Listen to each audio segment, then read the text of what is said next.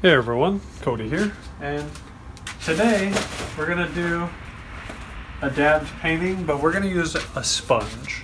So this is just a sponge I got from the dollar store, and I kind of want to see what the effects of a sponge with a dabbed painting would be.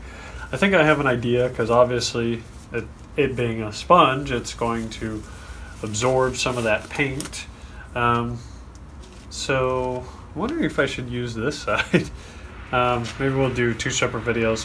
So maybe today I'll do the green side, the little scrubber side, and then we'll kind of we'll do that for today, and then we'll kind of see how it goes afterwards. So the colors we're using are like a navy blue, light yellow, and white, only because I had them out for the last video I did. So without further ado, let's go ahead and put the paint on there and see what we can make happen here. I think that's probably good. Move on to yellow.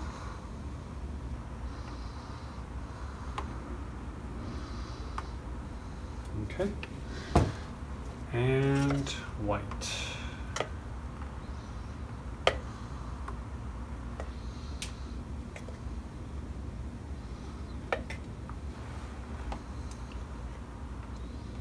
All right. And now we will scrub our problems away. Oh wow, it's like absorbing all the paint, so it's not spreading it around at all. This is kind of an issue. Let's see, do I have a spray bottle around here? Actually, I think I know where one is. Don't go away.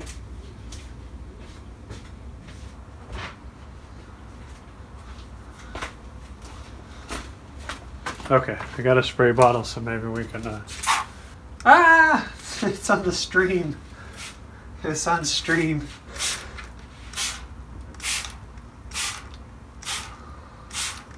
Alright, and one more. Okay. So now we got it broken up. Maybe now we can do something with it.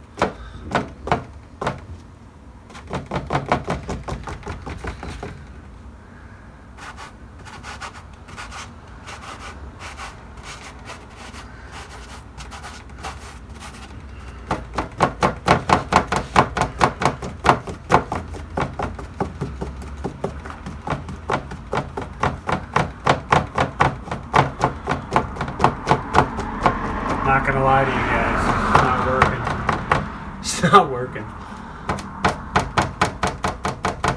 Alright, so I'm just gonna do these little kind of micro movements.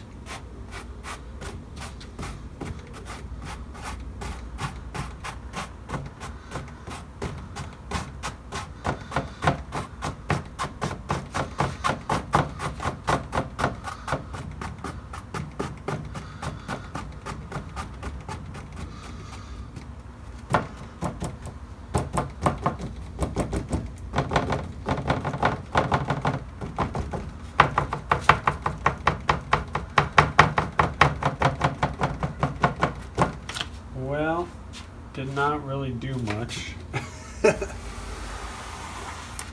So, why don't we do this? We'll kind of scrub it clean, almost. Not clean, but cover the whole surface.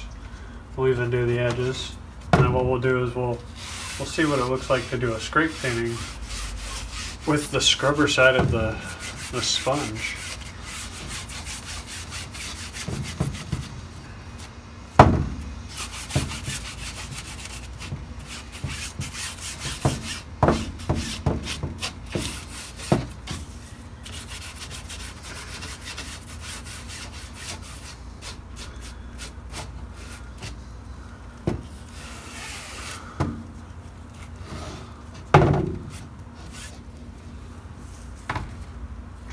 Alright, so now we've got the whole thing covered. So let's go ahead and we'll do the edge. Now it's got a little kind of a thin, like a skim coat on the back. So now that paint's gonna move. So now we can kind of make our design. Put the white in there, and now we can make our design with it. So we'll go that way to fill the edge, and then we'll bring it through.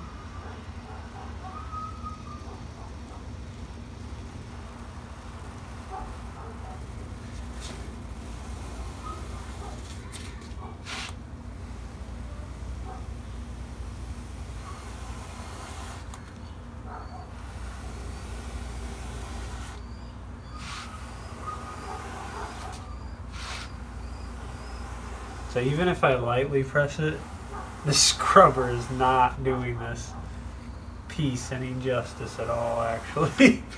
It's like it's pulling all the paint into itself, so it's just not working. So since we have it here, why don't we go ahead and try the sponge side, and we'll see what happens.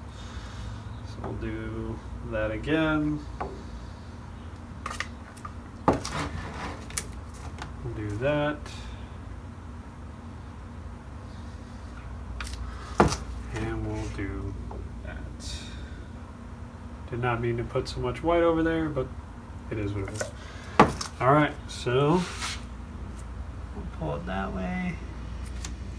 And the light side of the sponge, I can actually like float on top of the paint. I don't have to push it down into it. It just kind of glides across the top, really.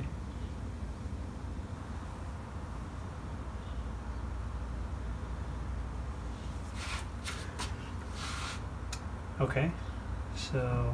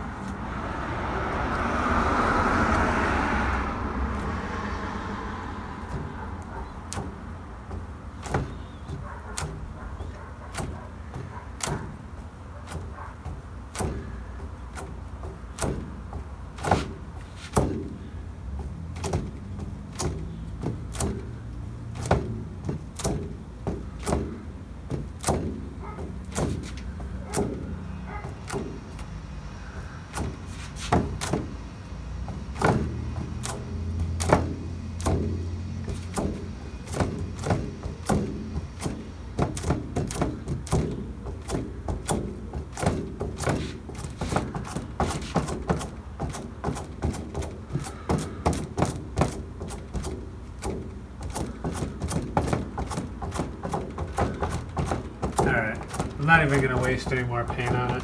This piece is a lost cause.